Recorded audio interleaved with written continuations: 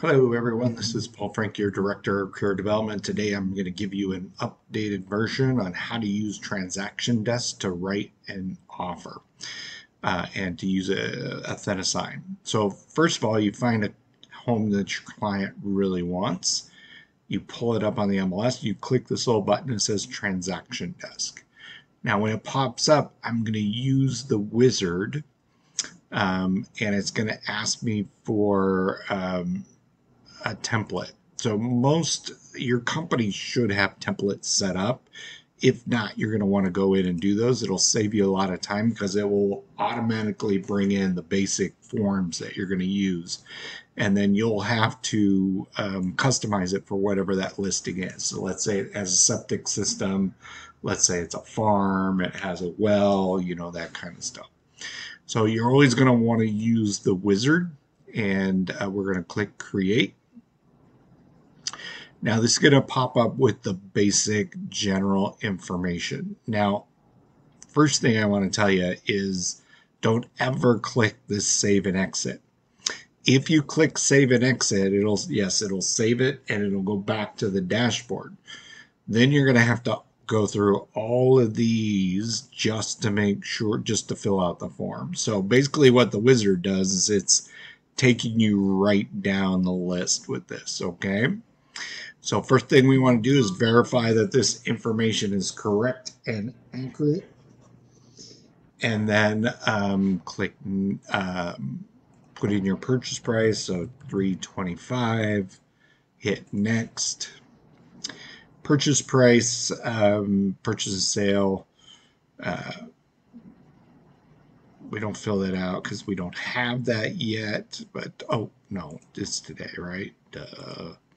Offer expiration. Now, I'm not going to teach you how to fill out this form strategically. I'm just teaching you how to fill it out online. So we're just going to go one day. Mutual acceptance we don't have. Closing we don't have. Well, yeah, let's go closing date. Let's just go 30 days out. Pick the 27th, possession on the same date. Hit next. And then it'll list the owner, the broker, all that good stuff, who the broker is. Now we want to add the buyer. So add buyer. Okay, first name is buyer. Last name is buyer. Isn't that cool? Now I typically don't add anything else in there. I just kind of leave that blank and then I will save it. And then you see buyer has been added, and you just keep adding as many buyers as there are, okay? Now remember I talked about the template. When you pull up the template, it pulls up the generic folders or files that you need. Now if you don't need these, you can delete these, right? So I can just hit delete. Delete. If for some reason you need to add additional forms on, you simply click add. Now you can search it by form number or whatever. I just do all statewide forms. Go pick the form that you want. Let's say it's a septic. So we'll add septic. Just click add. And it'll add it to the folder down at the bottom. And then if you want to move it up, because you're like me, you want all the forms to be in order, then just grab it on the left and put it wherever you want. So then you just click on the form and then fill the form out however you want to write the offer. I'm just going to click some buttons here. Earnest money, 3,000. 10 T&E, we'll just put T&E, T&E, all right, all that good stuff. Just mark them all. We're going to go crazy. Okay, and then any forms that you need down here, all that good stuff. Okay, now it says save and exit.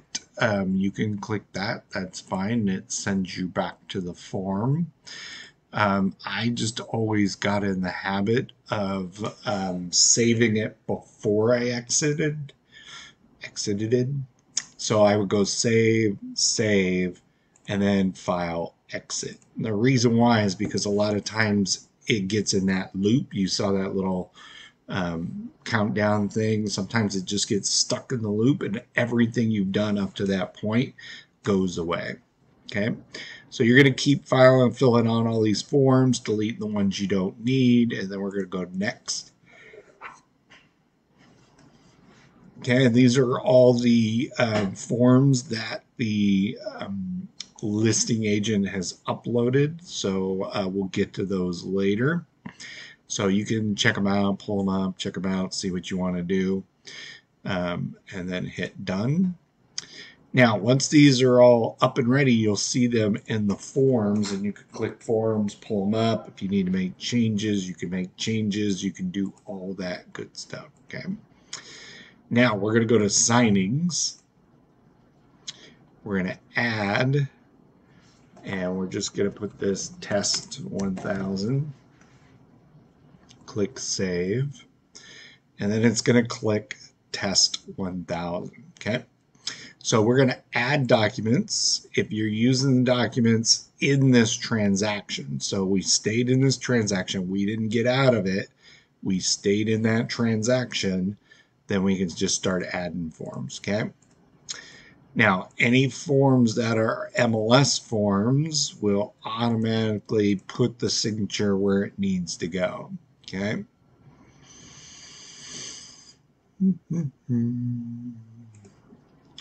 Also, if we want to use their forms, or we want to like initial the legal, we can add the legal, we can add the seller disclosure.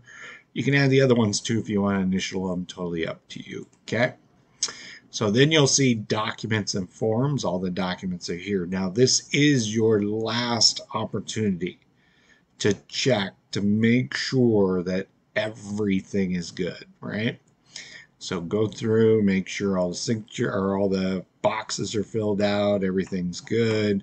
So go through there and check all of that. Okay. Now, next thing we're going to do, click next. Oop. Okay, we're going to add signers, add participants. You can add yourself, create a new one from the transaction, or add new. So I'm going to add from the transaction, and I'm going to put buyer. Okay. Now the thing is, in Mr. Buyer, you'll see there's a little red mark because I didn't add their email address to the prior when I was doing the wizard, because I don't want that information to show up on the purchase and sale agreement. Okay. So, and then we can update transaction contact. Okay. They were a remote signer. If you want to give them a PIN, you can give them a PIN. If buyer has a special way they want to do their name, all that good stuff, you can put that in there and do all that, and then click custom. Let's do buyer.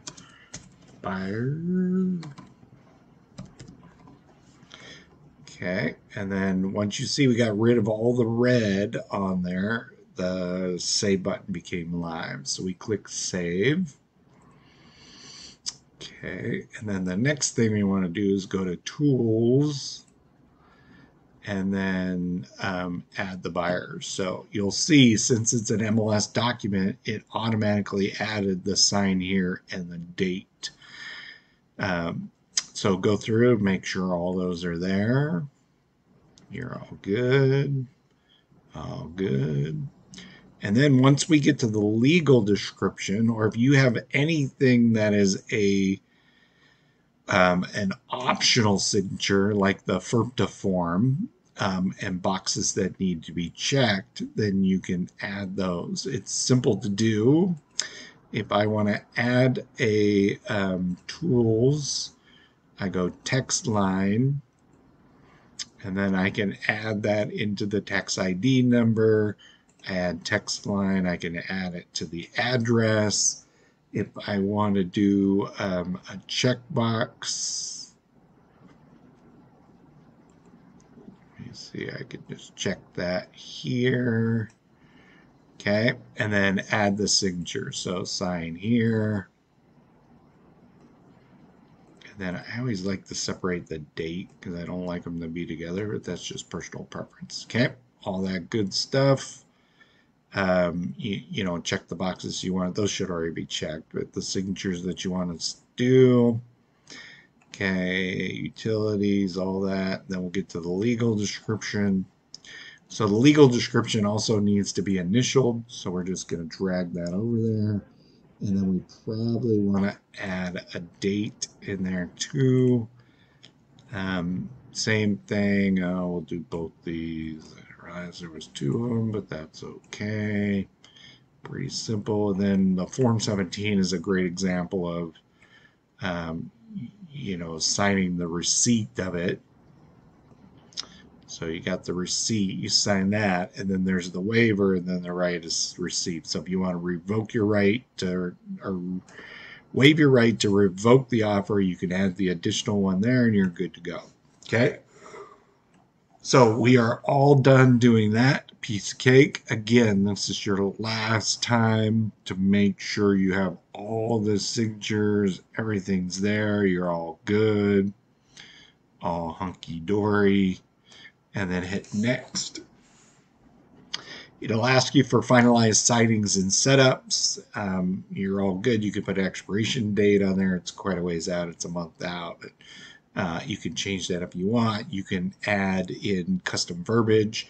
I typically don't do that because if this email is going to get lost, so are your directions. So I always send them a separate email from from my email system.